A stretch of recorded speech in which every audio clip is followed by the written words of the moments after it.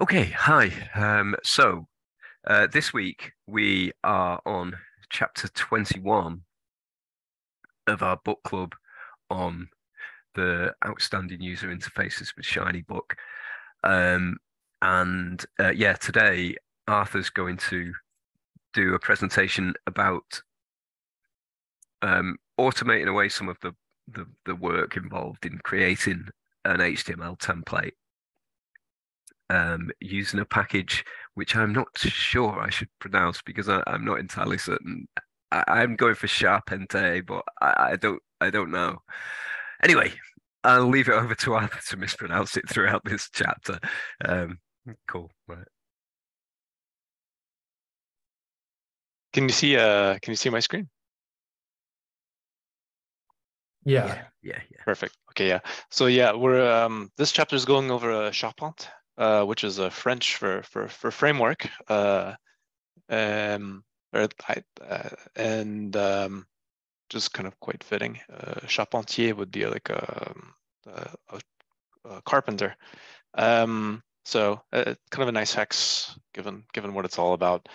I, at the risk of giving away all the value in the presentation up front, I think I can make maybe an analogy that will really summarize what I understand this package to do. Hopefully, you're familiar with the thing to which I'll be comparing it. I think that Charpente is to creating template packages what Golem is to creating Shiny apps in the following sense that it really just puts in place all of the scaffolding that's needed with a few simple commands, and then also makes easy or at least streamlines kind of some of the tedious tasks of creating a template package from an existing HTML template and bringing it into R. So yeah, maybe let me stop there and see if that makes sense to all concerned. I think Russ is expert in Golem. Trevin, I'm not sure if you've worked with it much or if that makes much sense. An alternate would be kind of, it's a little bit like use this like create package or create project, in the sense that it just puts in place a lot of scaffolding that you need and has kind of utility functions that allows you to kind of accomplish some actions pretty quickly that otherwise would be a little tedious to accomplish.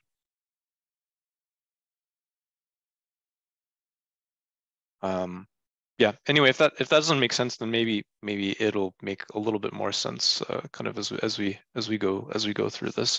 So I mean, the motivation is actually quite short, but I feel like the motivation could have been even shorter. As like, see the past 4 chapters. It's like, do you really want to do that manually? And I think the answer should probably be, for most of us, a resounding no. I mean, unless it's kind of a learning exercise to kind of go through and create a template sort of by hand. Probably it would be better if there existed some tool to make this easier, and indeed there does with the charpente. And so, like, kind of it does a couple things for you, right? And we're going to go through each one of these in turn to some degree. So it helps you create these dependency objects so that your package can clearly depend on HTML frameworks that exist somewhere, whether that's locally within your package or externally within some content delivery network.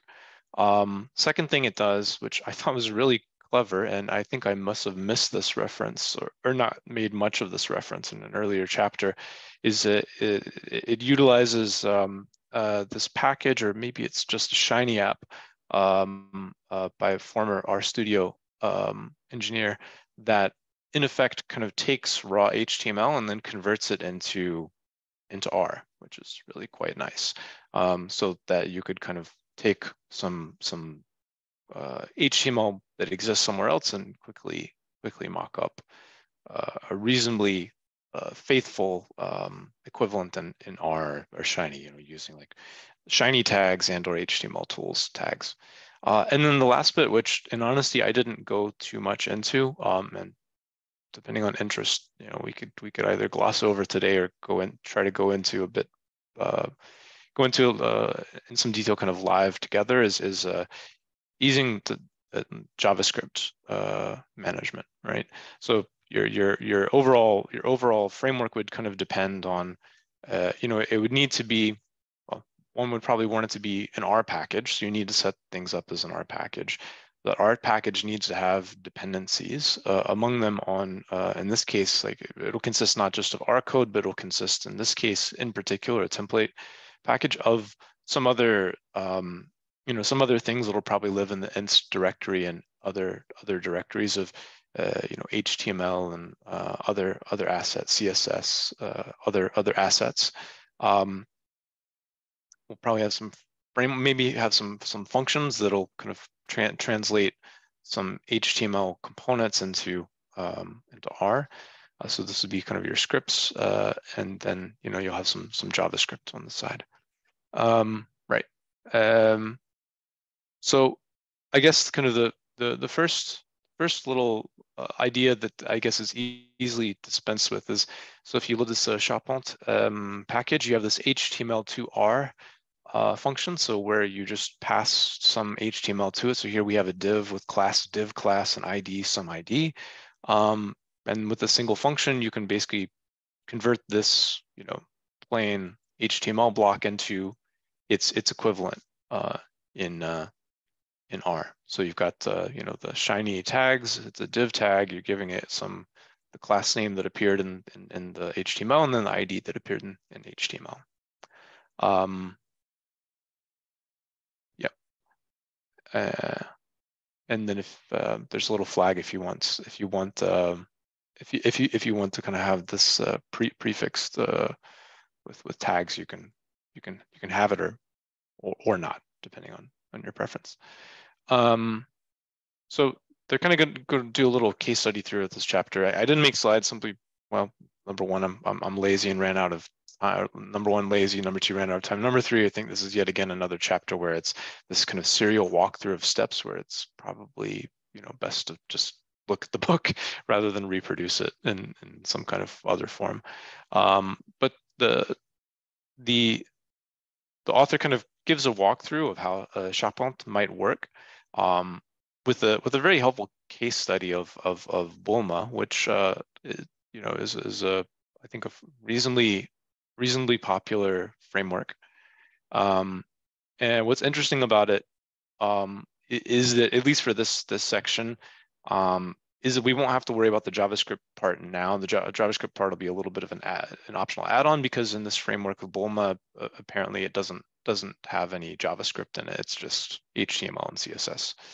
So we don't have to worry about the JavaScript for now. We can work through just HTML and CSS, build a nice working understanding of how this works, then we can come to the JavaScript part a little bit later, if so desired. Right.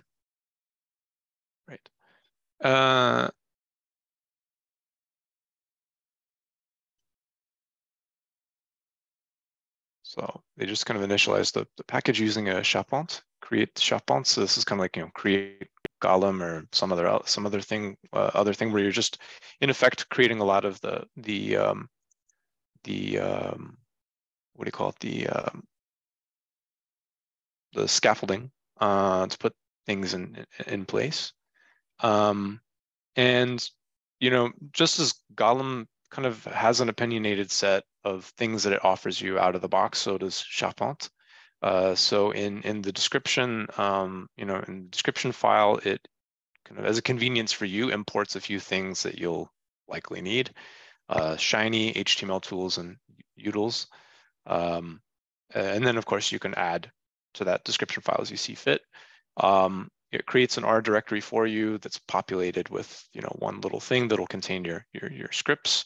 And then it has a few tools, as I was mentioning earlier, that are kind of convenience functions that help you add HTML dependencies and do some other things as well. And you also see a few other folders that are maybe not that they aren't commonly seen elsewhere.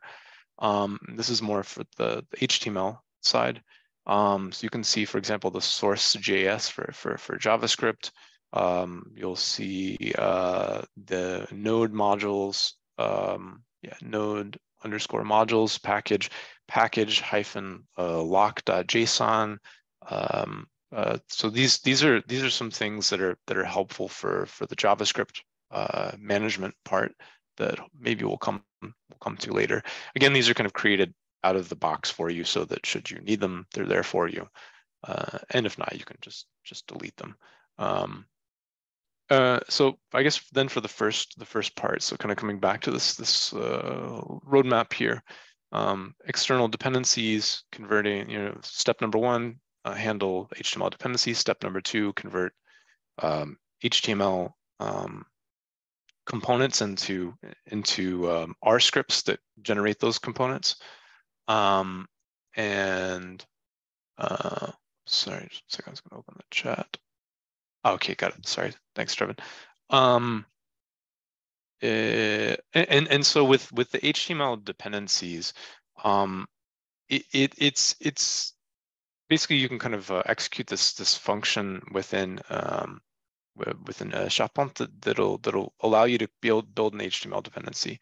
For kind of memory, like you can create the HTML dependency, as you can see, is the following, bottom of the screen right here. Just create this with HTML tools, this HTML dependency object that gives the name of the thing, the version of the thing, where to find the thing, and then points to style sheets, right? You can do that. You can do that manually, or you could create some function like add Bulma, whatever, right? Or I'm sorry, this is there are two things: creates a dependency object and then creates this function that adds this dependency into your tags. So you can populate this manually as we did in previous chapters, but it's kind of time consuming, tedious. And so you have this function create dependency from a charpente that'll make things really a lot easier for you. And with this function, you can have two options on how you could create the dependency. Invoking it, as you can see, in one of these two ways. So either you can have the file exist locally, or say kind of have your dependencies exist locally within your package, or alternatively you can have them point to a content delivery network. So in this case, where you've got the charpente options local equals false, here you're going to be basically getting this from a content delivery network, right? Or in the package, you're getting it from the content delivery network, and then the user themselves also, as they're using your template, will be gathering kind of the HTML templates and CSS style sheets from a content delivery network, right? So that's one option. And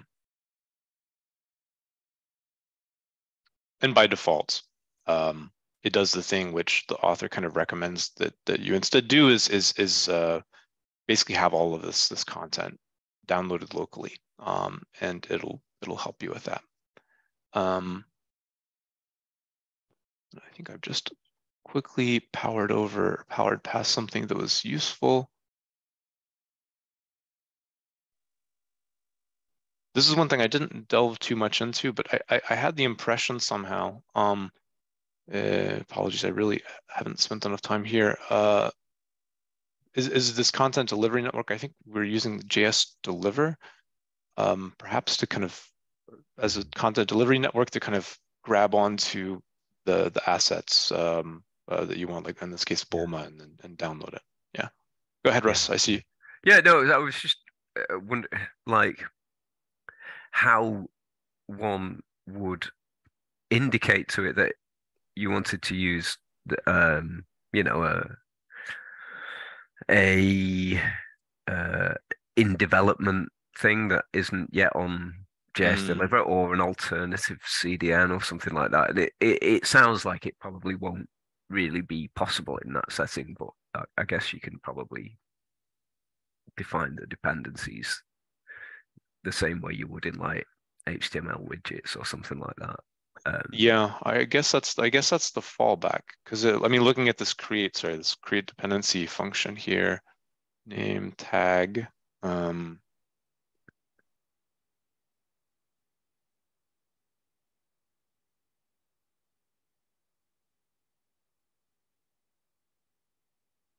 Presumably you'd modify the options for for Yeah, let me see if I have things.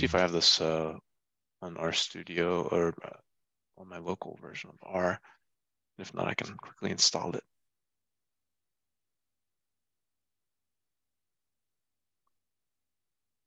Just 1 second as it gets fired up.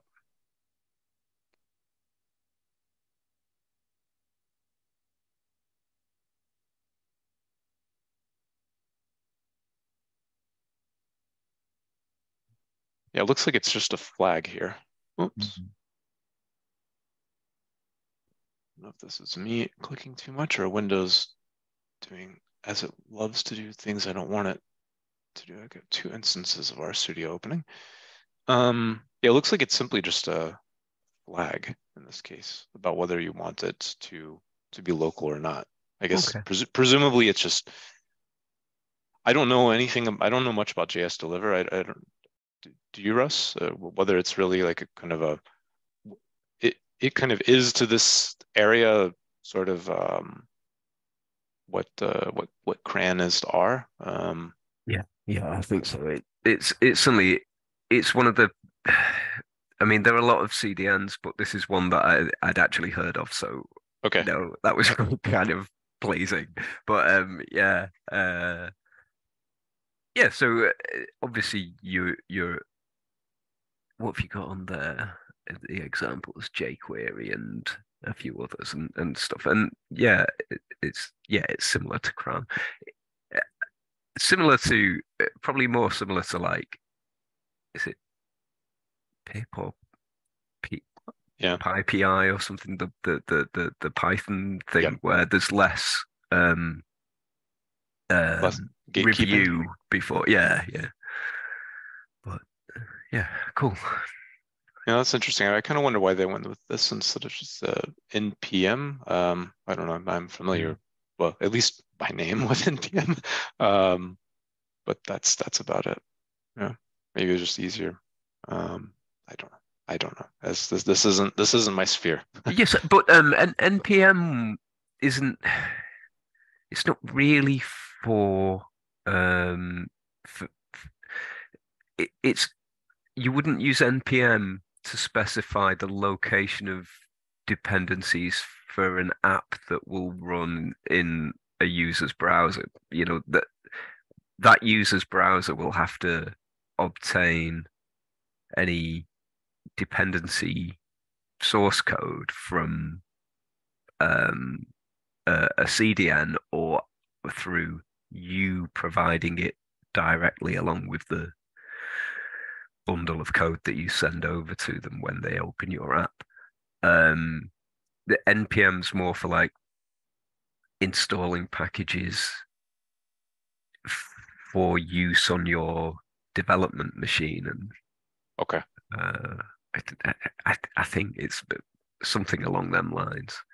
got it. Um, Got it. That makes sense. Um, Sorry, I didn't have charpente on my instance of R, so I was just kind of loading as we were talking. So we can come back to it and actually look at the look at things in a bit more detail if useful later. Um,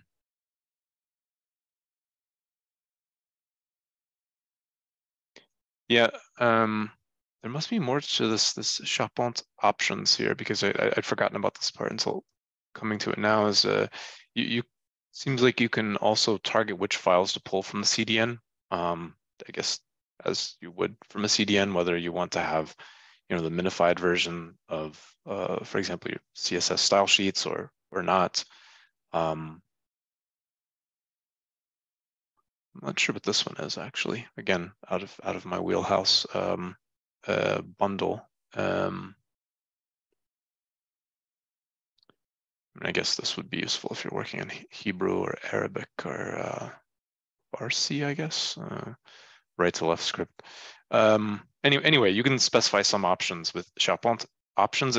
My kind of crude intuitive understanding of this is in effect, this allows you to query JS deliver and pull down the assets that you want, right? By providing some some keywords or some flags that say which of the collection of assets you want, and it it may be that some of these things don't exist for certain options. So yeah, here's an example. For instance, some templates like Bootstrap have bundle min, whereas Bulma doesn't. Right, so some assets may not exist, but this kind of charpente options allows you to, in effect, like programmatically fetch the things that you want from the CDN as you're setting up your template package. Good.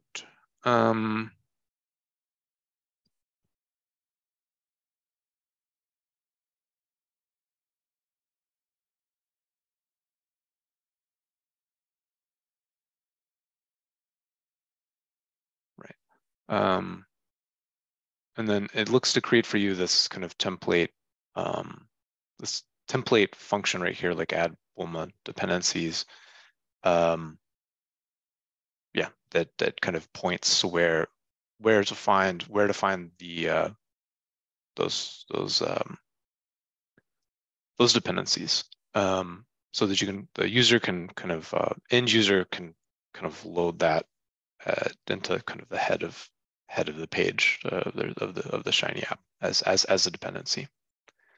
So this is the case for kind of the script you'll get if you have a local dependency. So it's pointing into the file system of your package to find the style sheet. Whereas if you're using the CDN option, then it'll point to the URL where the required assets can be found. Right. Now kind of going over, so this is kind of broadly like topic one, right? So as we saw in the past chapters, like we had this first chapter in this section defining dependencies. So in effect, we've seen how charpente handles that just through a function create dependency that takes a few arguments and then does some of the tedious, I don't know, heavy lifting, but the tedious lifting for us. And now kind of we're coming to step number 2 that this chapter lays out, which corresponds broadly to kind of what we saw in chapter 17, is really taking the template that exists for the page overall and for certain components of the page, and then creating corresponding R functions that offered our users the ability to kind of reuse those components and kind of pipe into them useful information from through R. And so the task that charpente is going to help here is it's going to take this, it's going to take some HTML and then change presto, change it into R code for us. So here's, for example, the kind of the template starter page for Bulma from Bulma's documentation. And we can take that thing above and then convert that into HTML through this HTML to R code. So we can, if we just kind of copied and pasted this into the command line and executed this, then indicating where to put this. So this will be an HTML folder kind of within our package folder system. Then it'll create this for us. Whoops, sorry. This R code for us, right? Which I think faithfully, pretty faithfully. Okay. Yeah, looks on first pass like it pretty faithfully transforms it into some nice R code for us.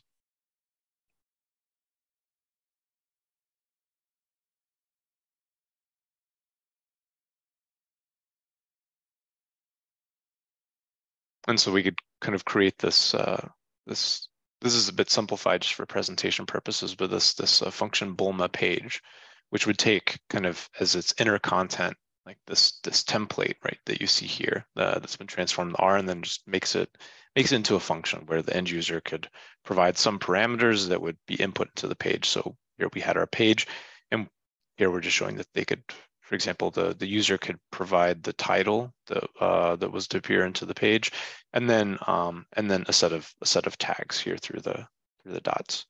It can provide a body to the page that'll be in the Bulma.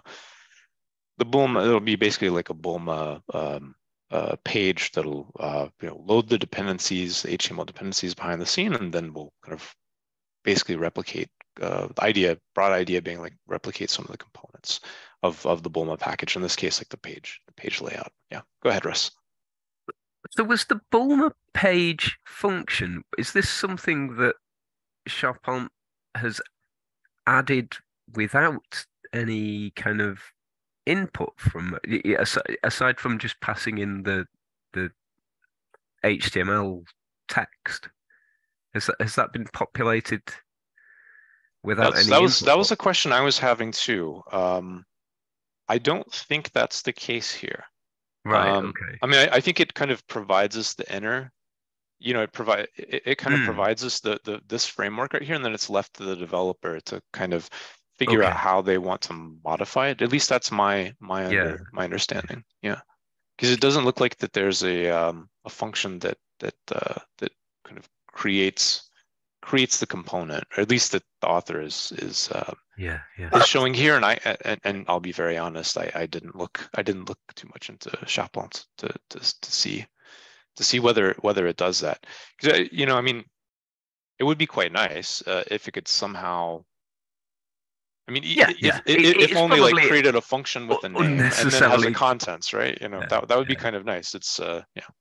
I think it might be unnecessarily overcomplicating, the package for uh, to Yeah. have it all, because that would probably involve a lot of like uh AI and stuff to be able to do that. But anyway, yeah, I was just wondering because Yeah, it I don't seemed. know. I don't know if it'd be too hard for the package to do that. I wonder because I mean, in a certain sense, like you could just like you have what is it like edit R? Is that what it is in use R?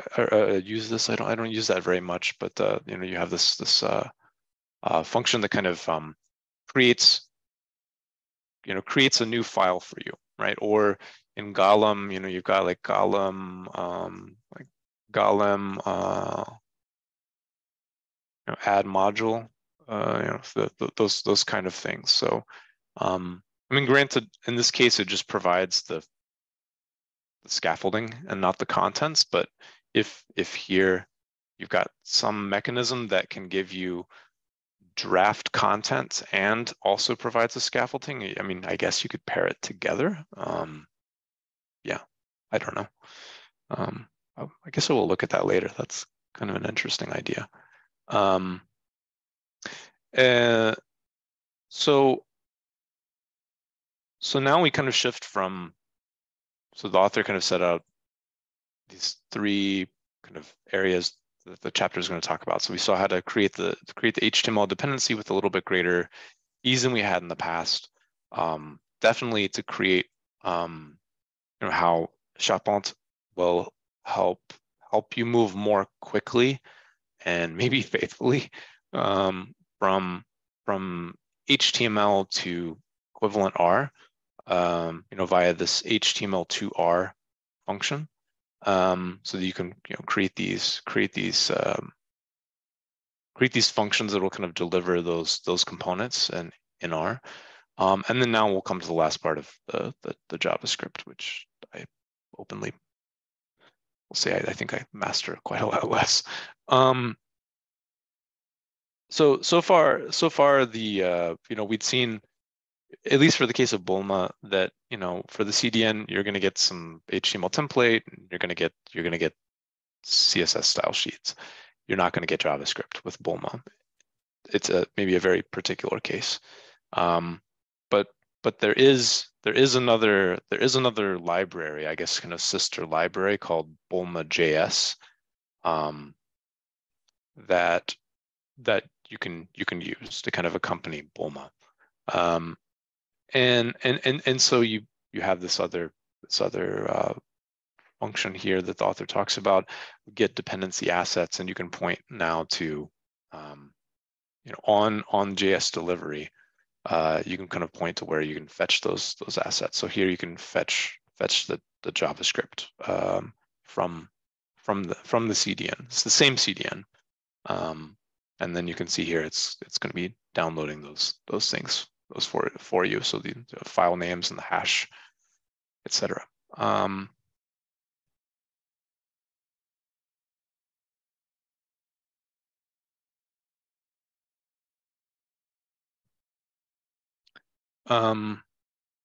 Sorry, just finding my spot here.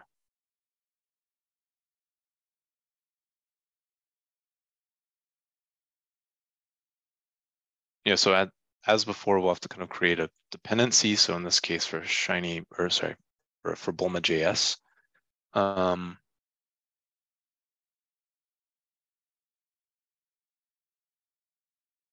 And I think here one thing the author does kind of remind you of is that there may be a lot. I think this probably holds equally for everything, but the author makes a point of this for the JavaScript. Is there may be a lot that comes with the JavaScript library, but just keep what you want, so that ultimately kind of the payload for the page is as small as possible. I guess also as a developer, you have to manage only the few things you need, and presumably also understand. So feel free to pare down what's fetched from the CDN, since this is going to be stored locally, and just keep only what you need.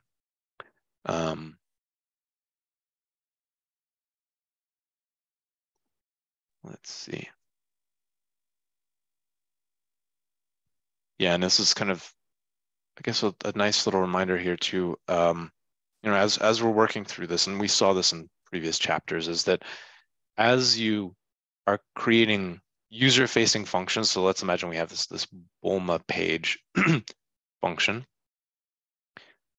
We would kind of want to run it, run it in Shiny, and just in this case, just a completely empty Shiny app. But look at kind of the head. I mean, inspect the page with the developer tools to basically see that all of the dependencies that you expect, or at least that you think that you're registering as dependencies, are actually shown within the page. So equally true for kind of the CSS stuff as for the JavaScript. You would want to see all of that loaded within your page. So I guess this is kind of an additional step that seems that you'd have to take as a template package developer. I guess this might be automatable to some degree. Is as you're adding dependencies, make sure that those dependencies appear in some empty page, because that's what you want. If they don't append there, if they don't appear there, or don't appear there in the way in which you need them to appear, or the sequence in which they need to be loaded, then that's a problem. I'm guessing that for testing, you could probably handle that with test that. Although that might be a bit beyond my abilities in the sense of you could generate an HTML page, I guess, and then somehow inspect the page and confirm that the contents you expect are there. In practice, I've not done that one. Yeah. Yeah, I'm not sure what the best way would be to do that, to be honest. So certainly, I believe there's. How would it work? So the shinyUI functions will print out the kind of HTML content that should go in, nested within the body of a web page. But when you actually create the app in entirety, there's additional components that get put in the head and things like that to handle all your dependencies and things like that. I think there's a way of getting what the initial HTML should look like in it in its entirety from the functions in Shiny. I just can't remember exactly which one it is, but there will be a way to compute that and check that the Okay. dependencies are in the head and things. Yeah. I mean, I think you're right, Russ. I mean, it probably will be some Shiny specific tooling because now that I don't know why I was thinking earlier, oh yeah, you could just create an HTML file on disk and kind of like inspect it somehow. But if the Shiny app, at least to my knowledge, is going to be kind of an ephemeral thing. Um, so I don't. You'd have to have some, like you say, like some mechanism of inspecting its contents as it gets loaded. Yeah. Um, right. So I didn't delve deeply into this, but you can kind of see some of the same principles that at play here that we um, mentioned earlier. Is that if we wanted to create custom handlers, like let's say notifications or other things like that that involve some interplay between the page and JavaScript, we need to, in principle, we would need to code that out, as we did in kind of the previous chapters on like adding interactivity. Um, uh, and so Charpente has a nice utility function for us as well as like create custom handler. And yeah, maybe let's have a look at the documentation here. Okay, so we got a few. Create input binding, create output binding, create custom handler, create JavaScript, etc. Okay, so there are lots of nice little utility functions that would help us with some of the tasks that we've been undertaking a bit manually in the past. That's pretty useful. So custom handler, we got the name of the handler, the package name, where it's found. So this is that kind of esoteric directory that we saw at the outset, that Charpente creates for us, or one of the seemingly esoteric directories, so the JavaScript source code. And then this would be opening the file, I guess, in RStudio. Add reference. I'm not sure what add reference is. Whether to add an import statement in main. Okay, that's right. We'd have to have some main JavaScript file that would sort of like orchestrate the importing of the various functions that we defined. Cool. So we'd have to have some function kind of like this: send notification message, ID some options, where we'd compose our message kind of as a list that'll get transformed into JSON, and then kind of send the message through the custom message handler by the session object, and then have something on the JavaScript side that's listening for that message, and then does something about it.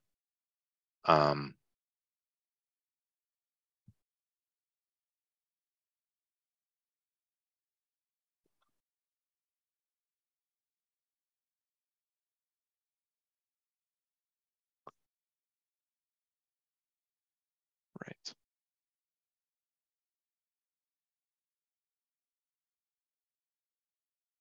Let's create input findings, which we just kind of briefly saw. It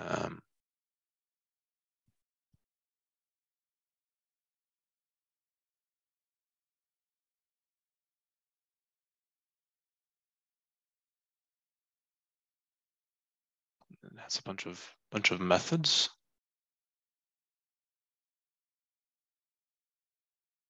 Interesting. I think maybe perhaps I'll just maybe I'll just go through a little bit of the charpente workflow, maybe to kind of get a little bit of an intuition, better intuition for how this works.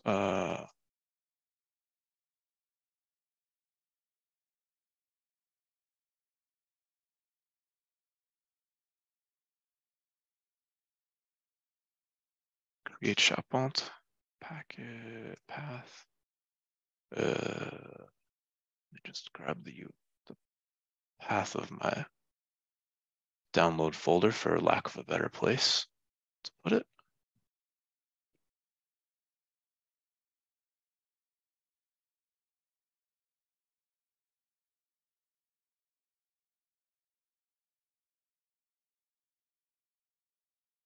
Actually, I guess I could do this.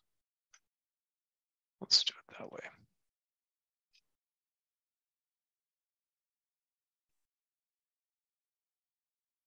Okay, so this looks very, sorry, it's a little bit bigger. This definitely reminds me of using use this and or Golem. So it seems like it's doing a lot of the heavy lifting for us. Maybe this isn't going to work.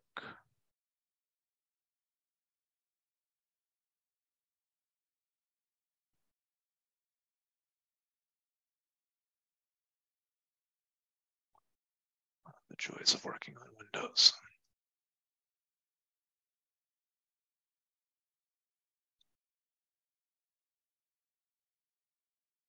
Okay, I guess I have a required argument that I'm not seeing.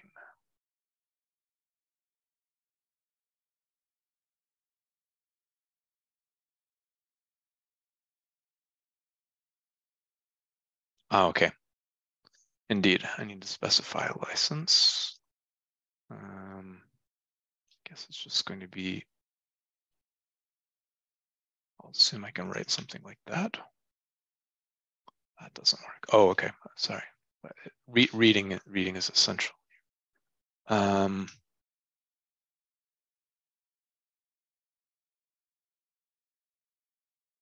guess that's what they're expecting.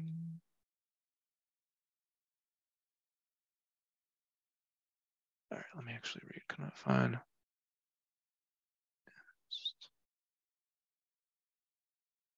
Okay, it already exists. That's the problem. Yeah, so, hold on. Uh, it's it's taking the the value that was returned by your call to use MIT license. It returned true, so it's trying to then find a function called use true license within use this. I think what you just have to do is put license equals lowercase MIT. Okay. And then it will convert that into the use MIT license function and call that As a string, you as a think? string. Yeah. Yeah. All right. So let me see if I can kill this on my. Okay.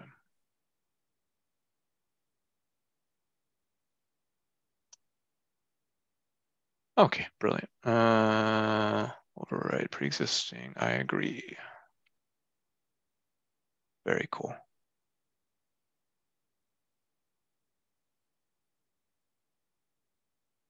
Wow, it's doing quite a lot.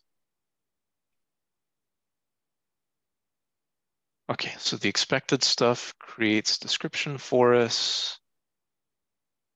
Okay, creates a project. Okay.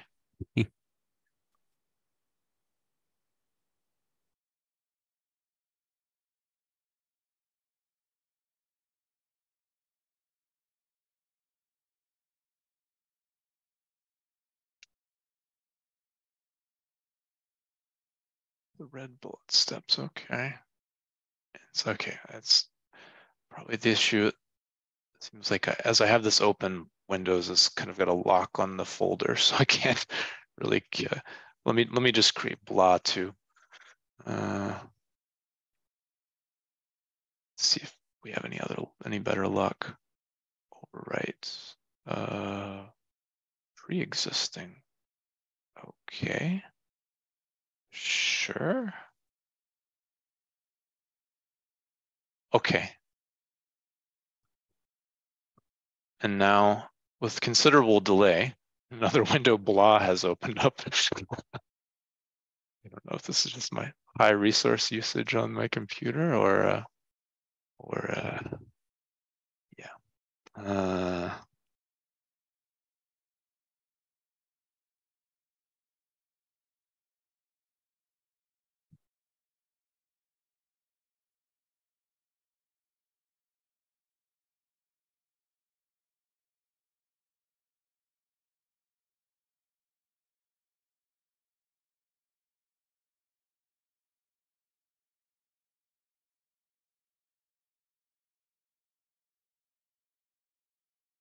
All right, let's see if indeed it opens another instance.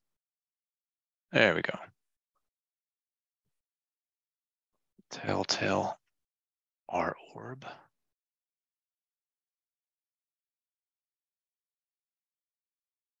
Okay, yeah. So I'll dive into the errors and comments later to see if I can figure out what's going on. But I mean, we do have a lot of the things we kind of expect here. So we've got description file, project file, git ignore, folders. Yeah, as promised with some boilerplate code. Add dependencies. Okay.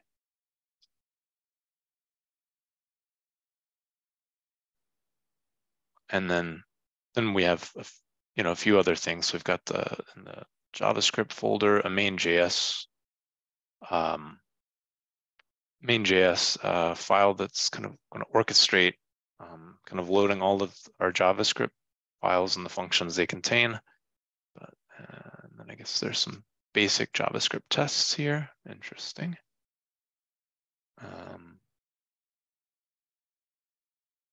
Styles. Okay, main SCSS. So kind of on the SCSS side to kind of presumably orchestrate creation of your actual CSS from like a few modularized SCSS files. Package JSON. Interesting. Okay.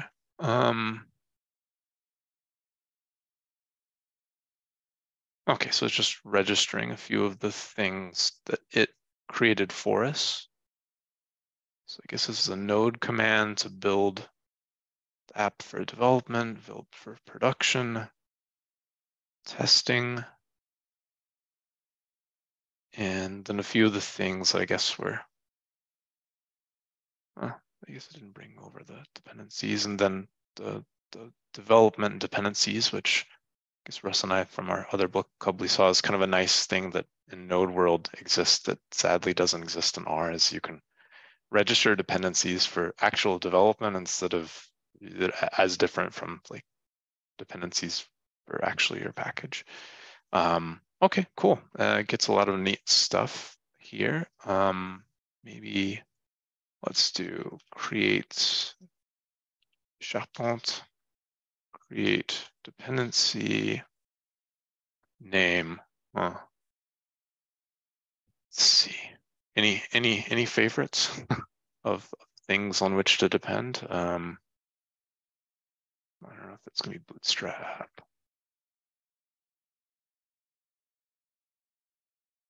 It's gonna be Bootstrap 5 or BS5.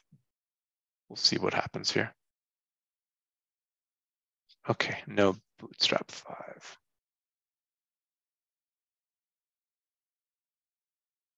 Okay, no luck either.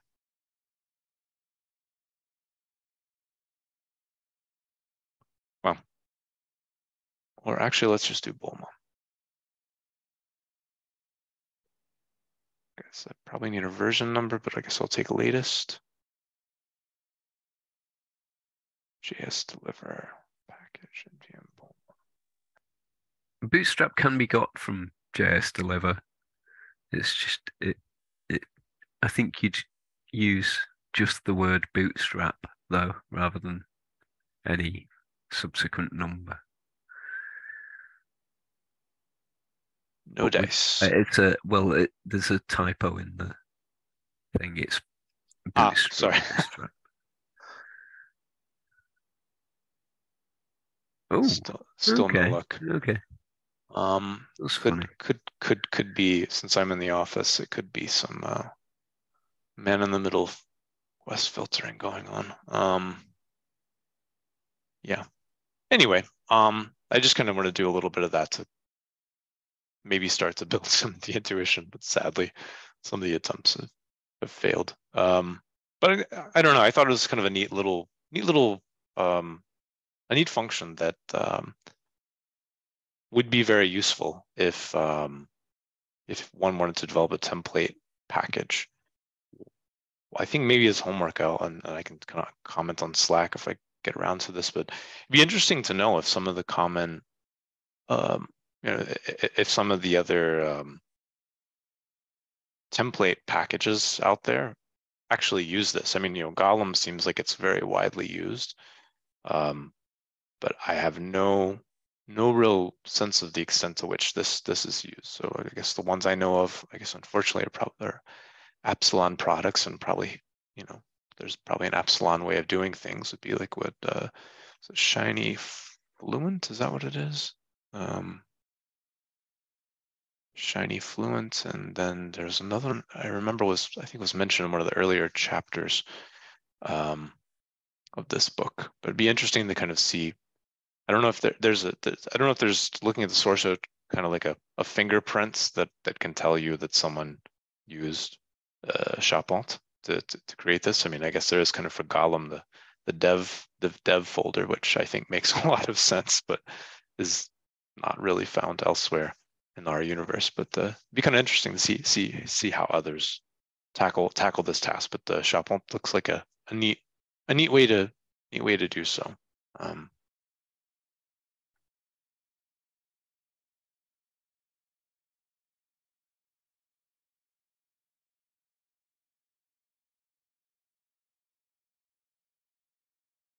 Source, okay, source code's probably not going to tell me very much. Okay, we don't have src.js. Thanks, Russ. Shiny Mobile. Okay. And naturally, since this is one of David's, one of the author's packages.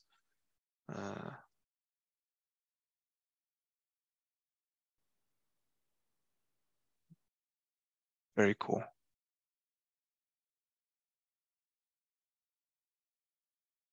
And probably there might be others. There we go. No, one more. There we go. Probably there are a few others like Shiny. I wonder if BS4- has that. Not seeing it. Shiny local storage. That sounds interesting. But, okay. Yeah. Anyway, neat little chapter that kind of wraps, and since it doesn't wrap things up so much as shows a potentially better way of doing things. Cool. Thanks, Russ. So they load it here. Very cool. Oh, tools build.